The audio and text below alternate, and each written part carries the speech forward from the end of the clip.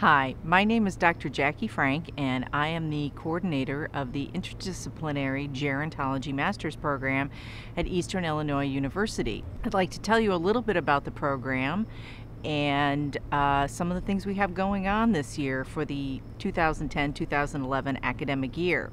First, something we're really excited about is Gerontology Research Speaker Series. We'll have a monthly speaker series where a researcher from the field of gerontology will be coming to Eastern Illinois as an informal kind of brown bag series with our graduate students to talk about their current research and current issues going on in the field.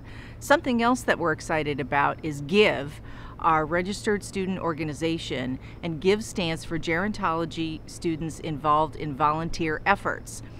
And that's spearheaded by our gerontology graduate students, but also involves undergraduate students who come together and do community service projects or collaborations with the aging community. This could be volunteer projects, service learning, or intergenerational collaboration with the community that involves both older adults, gerontology students, and sometimes even younger children, all for the benefit of our broader community and for helping our students learn more about aging as it really happens out in the real world.